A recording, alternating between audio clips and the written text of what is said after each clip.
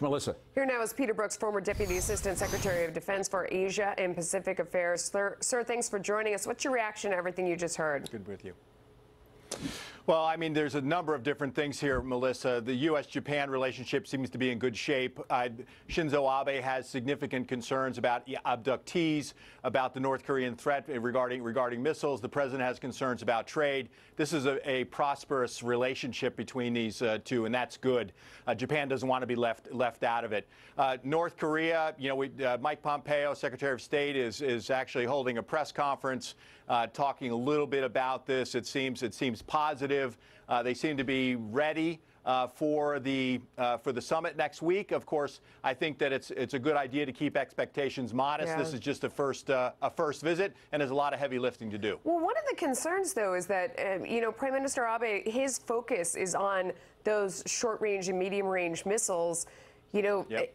Kim Jong-un isn't going to give up everything at once. The president is focused on the nuclear weapons because obviously, that's a huge deal. But he's not going to be left with nothing to defend himself and prop up his regime. And that sort of, I feel like that puts Japan in a challenging spot because they're going to want them to get rid of the short and medium range. Well, now you know why Shinzo Abe is here.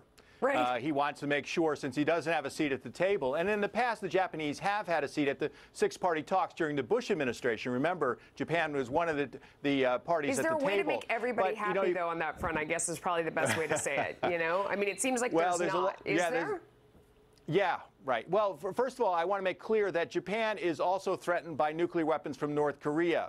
You're talking about ranges of missiles, but these missiles can take either conventional warheads, regular explosives, or nuclear weapons. So the missiles are important because they're delivery and then also what can be put on top of them. And obviously, the power and impact of a nuclear weapon is different than a conventional weapon, but conventional weapons also kills people. So they're both of concerns to Japan. So not only is the president concerned about the issues of trade, but he also wants to be.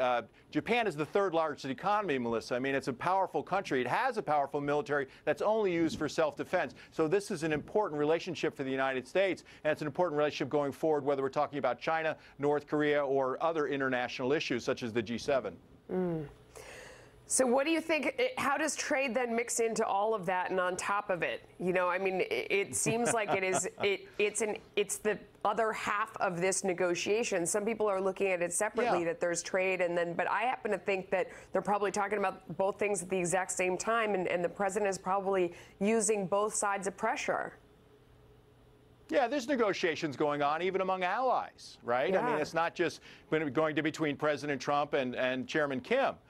There's a lot of things going on here, and the president is interested in advancing American interests, whether it's trade or international security in the Pacific. So, yeah, there's a lot of things. Also, there's a significant rivalry between Japan and China. And the Japanese are concerned about that, since there is a defense alliance between the United States and Japan for defending Japan. So these issues are very, very complex, and there's a lot of negotiations going on at a lot of different levels to advance and protect American interests by the Trump administration. Good thing we have a president that never sleeps, because there's a lot to do. Peter, thank you. There's a lot to do by him.